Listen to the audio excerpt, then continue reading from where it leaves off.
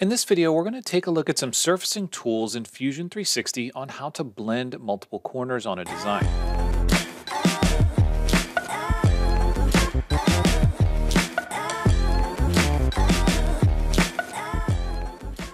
Hey everyone, this is Matt with Learn Everything About Design, and in this video, we're going to talk about surfacing tools. I want to get started on a surfacing series, and I've been hesitant to this point because the last surfacing series I started modeling a Bronco using surfacing tools, I ended up abandoning because I wasn't happy with the surfacing tool results. That's not to say that we can't use the surfacing tools in Fusion, because there are plenty of cases where I do use them and they are handy. So what I want to cover in this video, and potentially more in this series, is I want to talk about some case studies, some instances where you have to make a decision on whether or not you're going to use a surface tool and whether or not you're going to pick a specific tool. So if you want to follow along, you can go to the description of the video and download the data set that you see on the screen. This is essentially a GoPro camera. It's the basic shape. We've got a back piece, we've got the main body, and we've got this front piece. Now, the idea for this design is that we want to create a fillet to blend this corner and this corner together. Now, the outside shape here, these fillets were not created with a typical fillet. They were done using curvature-based fillet.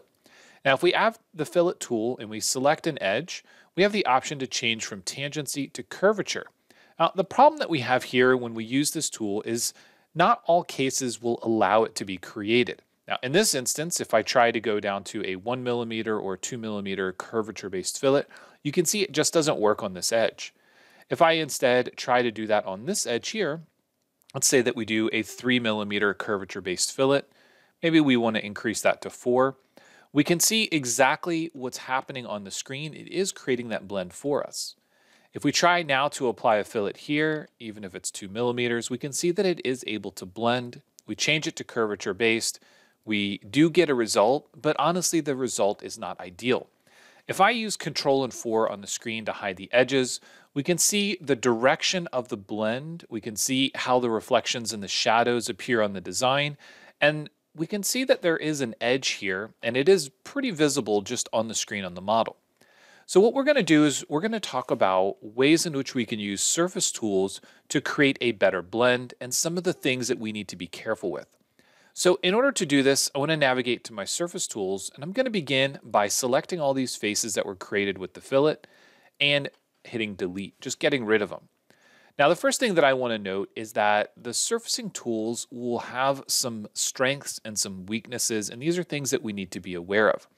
The first thing that we should be aware of is that when we're using surfacing tools, we want to make sure that the input edges are as clean and minimal as possible. Now, if possible, you want to go from a single edge to another single edge, especially with something like a loft. In a case like this where we have this little bump here, this is going to be problematic. We're not going to fix it yet because I want to talk about why it's problematic before we worry about fixing it. And the other side of this, I don't really like the way that this transitions here. So there are multiple segments on this edge, and just the direction of travel is not ideal. So we're going to fix that as well. But before we do, let's try to use the patch tool. Let's make sure that we group all edges together and we use curvature continuity. When we use curvature continuity, we do get a result, and this might be okay for whatever your design is. This might be a fine solution for you, and you can just stitch them together and be on your way. What I want to do is I want to take a look at a curvature analysis of the surrounding geometry, and I want to identify why this is potentially problematic. When we're taking a look at the first type, the Gaussian type, as we increase the scale, one thing that we're going to notice is that the curvature, in this case, the red and yellow and orange, appears directly at the edge of our surface. Now, this is problematic because this means that when we look at things like reflections and shadows, we're likely going to see a hard edge on our design. If we drag this all the way down, obviously we don't see anything, but as soon as we start to increase this, and as soon as there is some color variation on the screen, we are starting to see those issues here. Now, as we drag this up, and maybe if we go to a banded, you can see that we also are getting a point connecting at this intersection edge right here. Now, if we change this to a principal maximum, what we're looking at is the radius of curvature here. And one thing we note at certain points, you can see that these red sections get disjointed. And when it goes across the edge, there is a slight jump here. And what this is telling me is that the radius of curvature is not consistent across that edge. Now, there are points where we increase this and it appears that it's consistent. But again, if we zoom in, we can see that there is a disjoint there. Now, sometimes those can be fixed by stitching these surfaces together. But in this case, it's still problematic. And I want to fix this first. So I'm going to delete that surface. I'm going to start a new sketch on this top face. And I'm going to use my line tool and just create a vertical line. Now what I'm going to do with this vertical line is I'm going to trim this section. Now, in some instances, the trim tool will be just fine. You can select the areas you want to remove. However, in this case, that's going to remove everything on the right-hand side. So when you run into this situation, you either need to untrim your surfaces or you can use something like split face. For split face, select the faces that we want to remove, and we're going to select our tool, say OK, and now I can select those and use delete on the keyboard. What I'm looking for here is that we've got a nice straight edge and that we've got single edge selections. So we don't have any small remaining pieces of that edge there. Now that we've cleaned it up a little bit, let's try patch again. We're going to use the same sort of constraints, a curvature-based constraint. And we'll just take a look at the results. So once again, curvature map analysis, and we'll use these options to see if we get any differences. So you will notice that we are still getting a point connection between those edges. Now, if I change this to our banded solution or a smooth solution, it doesn't really matter. It still hits in that same place. And once again, what this is telling me is that this is potentially problematic with the way in which Fusion is calculating these surfaces. Is that going to matter at the end of the day with your design? Probably not. Now, at the end of the day, a GoPro or action camera has a sort of a matte or a rough finish, and a lot of these reflections will never even matter. But we still want to consider these things when we're talking about design and we're deciding which tools we want to use. Once again, when we take a look at the fillet here, as we drag the maximum limit down, we still have this disjoint between these edges. Now, once again, not necessarily the end of the world, but it is problematic, and these are things that we want to at least consider when we're using these tools. There's one more thing I want to do, and that's create a sketch on this top face, and I want to fix this edge here. I want to determine where this blend is happening. In order to do that, I'm going to use my spline tool and I'm going to use a control point spline. Now, Fusion 360 is not a Class A surfacing tool. It doesn't have those kinds of surfacing tools and curve constraint tools that you would find in a software like Alias. And that's okay because it's not intended to be that. However, when we're creating things like splines, we want to be very mindful of how we're creating them. And what I'm doing here is I'm creating 3 edges for my control point spline. I'm going to make all of those horizontal at the top and vertical at the bottom. And I also want to make them equal in length. So I'm going to make these 3 up here equal in length. And I'm going to make these 3 down here equal in length. And the reason that I want to do that is because I want to take a look at this curvature. And using curvature combs, what I'm looking for is a nice bell-shaped transition in this corner. Now, if we drag these back, what you can see here is that we can create a flat spot in the corner. And what I'm really looking for in a situation like this is that nice bell shape. Using this adds to the divisions for the curve. It adds to the control. And this is a better way for us to be able to control these splines when we're talking about things like consumer products. So we're going to finish the sketch. Once again, we're going to use our split face tool.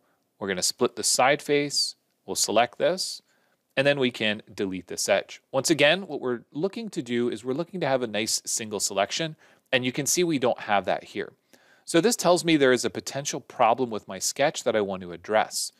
Now, if we take a look at this, it appears like there was already a division on this edge here. You can see that we have a potential problem there. If you run into this, it doesn't necessarily mean that it's the end of the world. It doesn't mean that you can't use this curve. It's just something that we should be mindful of. So what I'm going to do is I'm going to take a look at this end result. and determine whether or not I can use this. Because I know my spline was nice and smooth, this little section here is likely a result of that small piece we removed before using our straight line. These types of things in Fusion tend to give surfaces the most trouble when we're trying to talk about quality of surfaces. So if you can avoid this, I would strongly recommend it. A way that we could avoid it here is by wrapping this thing around, but I'm not going to go to that length. What I want to do is I want to talk about creating a loft here versus a patch and what the difference is going to look like. So for me, I want to select this. I'm going to use Control C and Control V to create a copy. And I just want to move the copy forward. The reason I want to do that is because I want to create a surface using patch and one using the loft. So let's go back to the patch tool. Let's patch this new opening because we broke that segment up. Once again, using curvature continuity, we can see how that changes the surface. If we change it to tangency or just connected, you can see how those surfaces look different. If we're not grouping edges, we do have the option to change the weight at each individual edge. So for example, for edge 4, I might determine that I want to have more or less influence here. However, with Fusion 360, that oftentimes is going to mean that your patch in this case is going to fail, because what we're saying is we've got 1.5 weight here, but as soon as it gets to this corner, it's got 0.5 and 0.5 over here, and it just isn't able to come to a solution that works. So for us, I think that's going to be okay. I'm going to stitch these together, and as soon as we see that complete green border and say okay, it turns it back into a solid body. Now let's take a look at a loft and some of the things we might have to do to get a loft to work. So the loft can fill in this same space. Typically with a loft, you want to have a start and an end profile. You can have mid profiles. And in a case like this, we want to use guide rails as well. There are two types of guide rails that we can have, ones that are on the external or connected to our profiles, or ones that are centerline. In this case, because we have a complete boundary, we're going to select these edges as our first profile, and this is our second. Before I select my guides, I want to take a look at curvature continuity and what that looks like. When we automatically put in curvature continuity, we can see that the design fails because it has self-intersecting geometry. One thing we can do is we can change the edges and allow it to align the edges to the selections that we have. So in this case, what that's going to do is it's going to allow those edges to carry on as if we had those guide curves. Next, I'm going to add the guide curve, noting that this edge here looks more like the original fillet. And when we add our guide curve, we have to select that small section because it says it's missing that rail. And you can see this is where we start to run into issues because it says that it's still missing that section. So one thing we need to do is we need to make sure that we're getting the entire thing. And it probably means that there is a small section on the inside of that rail that's missing that we're not able to select. And this is where we run into those problems. So let's go ahead and grab the other rail and see if that one has any trouble. We'll use curvature continuity. And you can see everything works okay here. So the problem with this one is that we need to figure out a way to select that entire edge. Now, we can turn on chain selection, and you'll notice that the selected rail does not touch all the profiles when we use the chain selection. And that's because it needs us to select everything. When we turn off chain selection, it allows us to make those manual selections. And what I'm going to do is I'm going to hold down the left mouse button and see if I can select those edges. It tells me that the rail is not smooth, even though I know that it's connected here. So again, these are the things that we run into with these lofts, and potentially problematic because of those little edges or those little jogs. So how do we get around this and how do we fix it? Well, one way that we can get around this is by creating another sketch on the side. Now, in this case, what I want to do is use my line tool. I'm going to come up. I'm going to draw a line just vertically. I'm going to give it a small dimension of 1 millimeter. And then on the other side, I'm going to draw a line here. And once again, I'm going to give it a 1 millimeter dimension. Now, the reason I'm doing this is because I'm going to essentially rebuild this curve, but I'm going to do it a millimeter away from the edge. Now, the reason that I'm doing this is because I want to get away from the divided segment here. So once again, I'm going to make 3 edges, and then we'll make 3 edges over here, connect them, green check mark, and then we'll use horizontal, vertical, horizontal for those 3, vertical for these three. We could also do collinear. That would work just fine as long as one of them are horizontal and one of them is vertical, and we'll make these equal. Now we can bring this out. We can turn on the curvature comb so we can see what we're working with here and just make sure that we do have that nice shape that we're looking for. Once we have that, once again, we can use this as a trim tool or to split the face. We'll go ahead and we'll select this. And now we can remove this. Now, theoretically, we should be able to carry these three edges, and this is now a single edge selection. So if we go back to our Loft tool, our first profile is going to be these three edges. Our second profile is now going to be those two edges. And then we want to use our guide rails, which now the guide rail should work fine. And once again, we're going to use curvature continuity. Make sure that we are using the option to use aligned edges. Now in this case, aligned edges and aligned to surface will likely produce the same result. And I'm going to turn on curvature continuity and see that we're getting problems here. So while it looked like it was going to be promising initially, we are still producing some issues. Now part of the reason is because the patch surface defaults to a 0.5 tangency weight, while when we're using things like Loft, it defaults to a 1 tangency weight. So reducing that to 0.5 sometimes will be okay. Sometimes we might need to use tangency instead of curvature continuity, and that'll help solve the issue. Now, it's not ideal, but again, these are the things that we run into with these tools, and oftentimes we have to make some design decisions. Another thing that I want to do is I want to take a look at that first profile and potentially reduce the weight a little bit. I'm going to take a look at the second profile and potentially increase the weight a little bit and just see what those results look like. So when I take a look at these profiles, what I'm trying to get from just the preview on the screen is this little bump here. I really don't want that bump to be there. I want this rail to sort of drive the curvature a little bit better.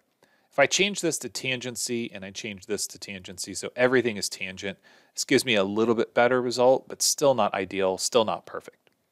So you can play around with the weights, see if you can come to a situation where the weights are working for you. Ultimately, I think patch in this case is going to be better, but let's go ahead and stitch these together and take a look at our final results. So now we have two variations of this. And again, the things that we want to look at are the ways in which the reflections happen on the design. We can see that the patch has a nice smooth transition, while the Loft is cutting itself back. And some of the ways that we can get around these sorts of problems is to split the geometry up again, define the boundaries of the Loft so that way we can control this section, and then we can come back and then we can sort of work in that corner. Let's take a quick look at the curvature map analysis for both of these to look at the differences, and then we can go back and try to work on this one a bit more. So one thing that you're going to notice, a difference between the Loft and the boundary or the patch, is the fact that this edge here almost seems to carry into the curvature. Now, again, if we play around with the scale a little bit, that's going to change. But where the original patch had that small point that happened at that corner, you can see here with the Loft, it's a little bit more apparent that that's driving our curvature. It's pushing into this corner. And that ultimately is going to be problematic. And again, if we go to our principal maximum, taking a look at the radius of curvature, one thing that we will notice here is that on the patch, we have that small bump here, but the curvature is fairly consistent. When we take a look at the Loft, we can see that it's dipping back into the right. Once again, not necessarily a non-starter. These are just things that we want to look at. Okay, so now that we've taken a look at those, let's go back and talk about this Loft one more time. So that Loft, I am going to hide, and I am going to break this design up once more. So I'm going to start a new sketch. I'm going to use my project tool, and I want to project this point, so that's P on the keyboard, and I'm going to use my line tool. I'm going to carry this line out to this point and finish my sketch. Now I want to use my split face, and this will be my line tool. And what I've done is I've simply divided this face up. What this allows me to do is create a Loft going from this straight section to this curved section. I can use this guide. I can add tangency or curvature continuity, whichever method I want to use. Make sure that I do use the aligned to edges option to make sure that we can control this. And what we should be able to see is that now with these profiles, we have a little bit more control over the weight and the way in which the surface is being built. So we can modify the weights of each of these handles. As soon as we add our guide rail, it sort of adds an extra level of control that is driving the design. But in this case, we can play around with those and see if we can get to a better result. Once we have this, I'm going to stitch it to the main body. And now we can either use a loft in here or we can patch this area, connect all the edges, try tangency, say OK, and we'll stitch these two together. So if we bring back our original patch and we bring back this new patch, one thing that we're going to notice is that the shape here of the reflections is slightly different. So it's a slightly different result. If I hide the edges using Control 4, they are very similar, but we can tell a difference between them. If I bring back my curvature map analysis between the two, we can see again the loft is problematic, especially across this edge here. Now, even though we use tangency or curvature continuity, we are still seeing this drive the curvature. And if we go to our principal max and we take a look at this, we should be able to get to a point where we can tell the difference between the two. It's much more minor in this case. It's more similar, but there is still a slight difference there. Some other things that we can look at under the inspection tools are going to be the zebra stripes. This will give us a good idea as to how the curvature is going into and out of those corners. And as we rotate around, what we're really looking to see is as we go across edges on faces, we want to make sure that we don't see a big jump in the line. So right now you can see that the lines carry, but then they kind of wiggle a little bit. So what this is telling me is that as soon as I get across that edge, I'm likely going to see that in a reflection. Another way that we can tell is we can go into the render workspace. We can make sure that we have a shiny material. Even just at the initial surface, we can tell that there's a difference between that edge. But I'm going to go to my appearances. I'm going to go to paint, and I'm just going to apply a paint color. So let's go into something that's glossy, and let's use a red. And we'll use a red on both of those. And we'll modify our setup just slightly. I'm going to use the environment background, and let's try to do a grid light. So the grid light's interesting because it'll actually put some lines on there. I can change the position of the grid lights. I can rotate it around a little bit. And that's probably good right there. And now we can take a look at some ray tracing. So I'm going to rotate this around just slightly and start the in-canvas render. So this will start to look at the reflections that are happening. And the first thing that we're going to notice is as soon as we hit that edge, the reflection that's nice and straight along here starts to jump out and away and then wrap back up. The one where our patch is, it carries across that edge nice and smooth. As it gets back up to the top, there's a little bit of a jog in it, but that's not necessarily, again, a non-starter. As we rotate these around, let's go ahead and get the light just in the corner. Now I know they're in slightly different positions, but we can see that there is a smooth transition, but there's a little bit of a bump in that corner. And here you can see the bump is a little bit more drastic. If we rotate it to where the light connects, once again, as it's ray tracing, we can see that there are a couple of bumps that happen in that corner while this one is nice and smooth.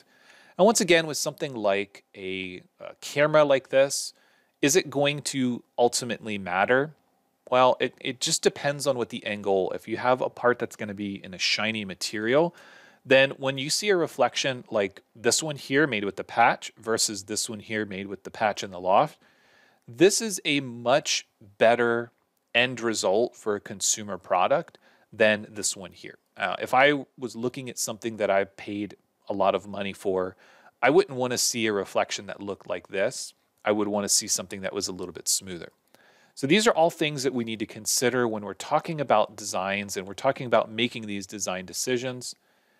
In this case, let's go ahead and add a curvature-based fillet. You can see that that is also failing. And this is another use case where if a fillet isn't working, you need to come back and create a manual transition. That's something that we can cover another time. I think it's a bit outside of what I want to do in this video, but we are able to add a normal fillet to that corner and get it to look like a nice smooth transition. If you want to see more of these types of videos, please let me know. I know 20 to 30 minutes is a bit much for a topic like this, but these are the kinds of things that you need to think about and look at whenever you're making a product. If your end result is going to be something that's machined or injection molded, and you have to use these surfacing tools, these are the design decisions and the things that you'll have to look at along the way. If you have any questions, please let me know. If you want to join the Discord server, you can email me support@caducator.com. As always, thanks for watching, and we'll see you in the next one.